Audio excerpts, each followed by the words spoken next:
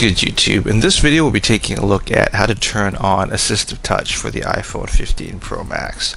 This will work for the iPhone 15 Pro Max, iPhone 15 and iPhone 15 Plus as well. If you like this kind of content or find this kind of content helpful, leave a message down below. Don't forget to subscribe, and thanks for watching.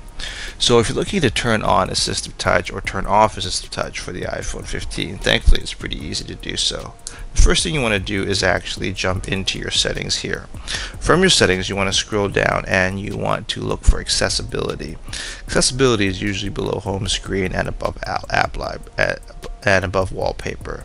From there, you want to hit accessibility, and then from there you want to scroll down and you want to look into the physical and motor category, and then from there you want to hit touch, and then at the top of the screen is assistive touch, and then you can hit that toggle switch and assistive touch will now be enabled.